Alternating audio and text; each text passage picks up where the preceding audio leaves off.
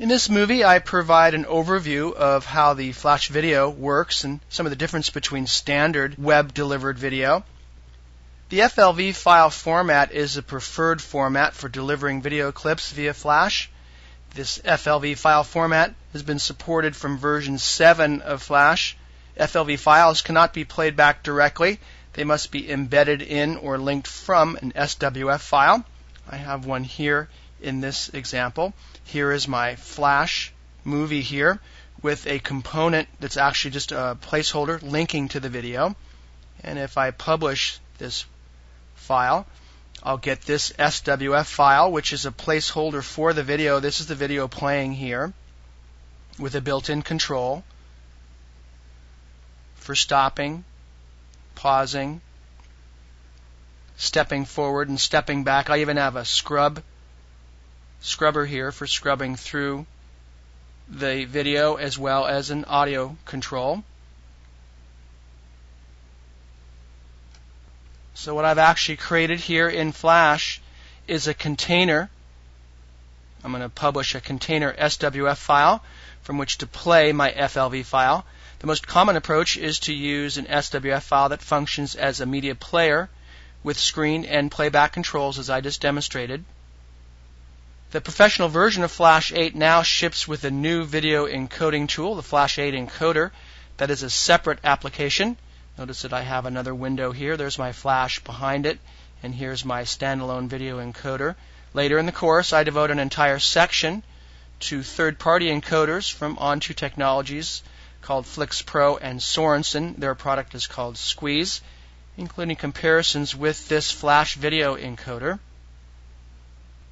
The video content in your FLV file can be encoded using either the standalone encoder or an import wizard in the Flash program proper.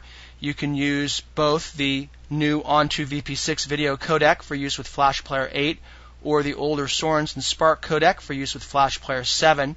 Here in the Flash 8 video encoder, you just click on the settings, select a video here, click on the settings button. That brings up the video encoding settings dialog where you can set your encoding options either from presets, or if you click on the show advanced settings, you've got some individual settings you can apply here if none of the presets work for your encoding needs.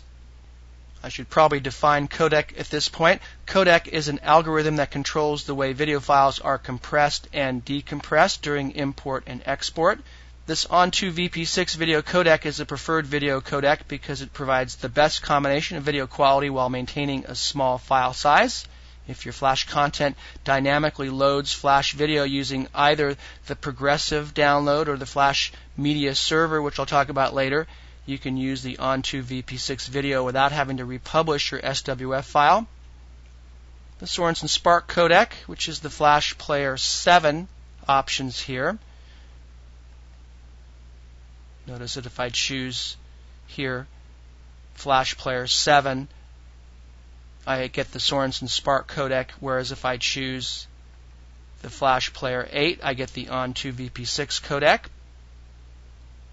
But the Sorensen Spark codec requires less processing power and is compatible with more players, Flash Player 7 and 8, but generally the Onto VP6 is clearly the better codec to use. Now, SWF video instead of FLV video is another output option. I have another example of this style of video here in Flash. This is an example of SWF output. These files are embedded into the Flash file itself up here in the timeline. They're limited to 16,000 frames or fewer at an SWF frame rate of 8 frames per second, so your movie cannot be more than about 33 minutes long at this frame rate.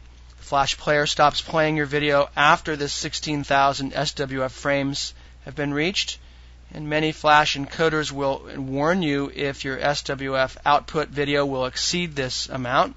In general, SWF output is better for short video clips posted on sites that will not get a lot of traffic, but I encourage you to start with SWF video, as this is the easiest type of video to work with. It just goes into Flash like a regular other element or component, goes on the timeline, also is in the library, and these are easier to manage at first than the FLV video. Now, it's not hard these days to find excellent and interesting examples of Flash video deployed on the web, so let me turn to this topic in the next movie.